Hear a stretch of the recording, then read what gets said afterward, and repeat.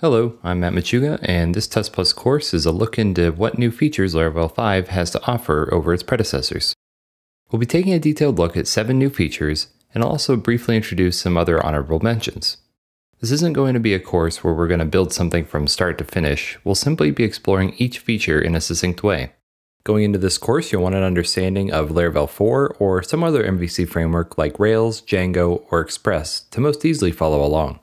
I'm going to be demonstrating all the goodness from L5 in my native OS X environment, but it's worth pointing out that Homestead is still fully available inside of L5. My browser for this course will be Firefox Developer Edition, and I'll be using Vim as my editor. I'll provide a link to my dot files if you're interested in checking out my shell configurations, Vim configuration, or my Emacs setup. So now let's get our environment set up so that next lesson we can jump straight into some nifty new features. If you check out the documentation on Laravel's website, you'll be greeted with the installation documentation. Laravel 5 has a new installer script available that you can use by running the provided command, allowing you to use the Laravel new command to spin up new projects. I'm going to use the Composer Create Project option below because it's simple and ultimately it's what the installer script is doing under the hood anyway.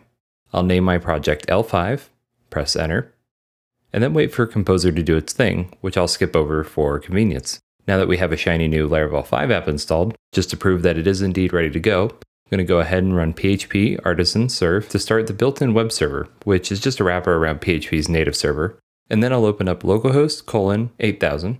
And now we're greeted with Laravel 5's clean default page. Now that we've completed our super simple installation process, we're ready to go for the rest of the course.